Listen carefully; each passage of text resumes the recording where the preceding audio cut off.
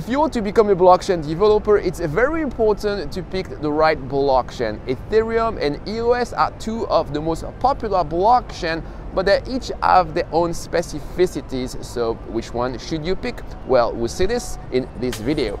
Hey, I'm Julian, and on my channel Eat the Blocks, I teach blockchain development and how to find your first blockchain job. So Ethereum and EOS are two blockchains that are able to run decentralized application, or Dapp. So that means that inside the blockchain there will be a small program called a smart contract that will run in a decentralized way. Nobody has control on it. So let's start our comparison with the consensus algorithm. The consensus algorithm is the part of the blockchain that synchronizes the state of the network. So on Ethereum, they use proof of work, which is the consensus also used by Bitcoin.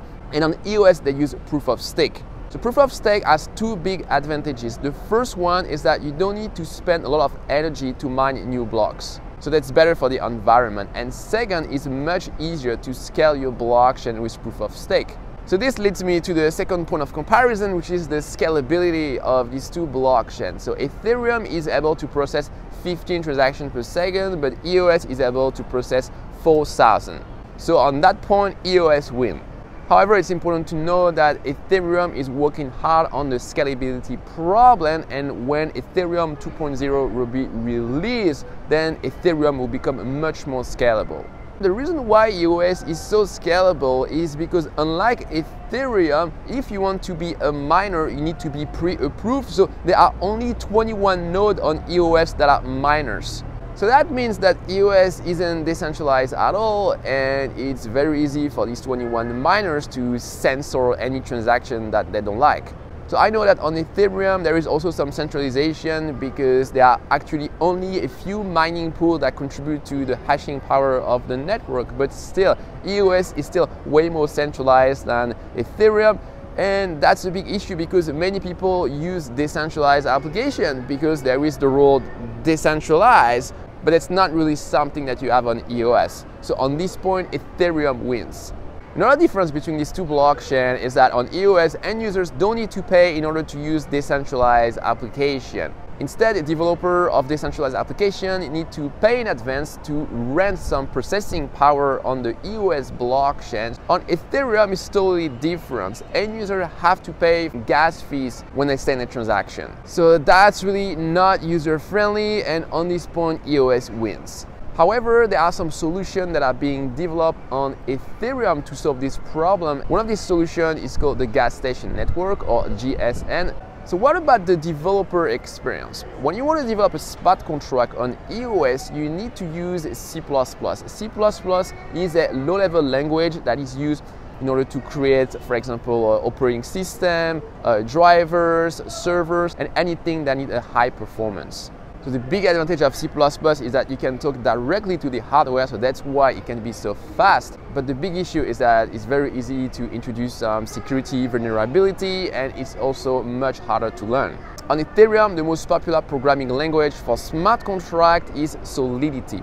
So Solidity was created specifically for Ethereum smart contract, and its syntax is very similar to JavaScript. So if you already know some JavaScript, it's going to be much easier to pick up Solidity. And actually, most web developers already know JavaScript.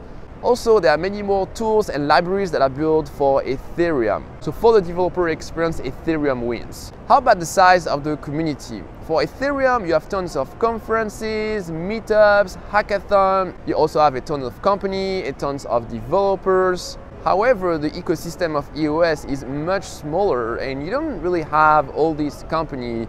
Basically, you have Block One, which is the company that created EOS, but beside Block One, you don't really have many other companies on EOS. And the number of developers is also much smaller.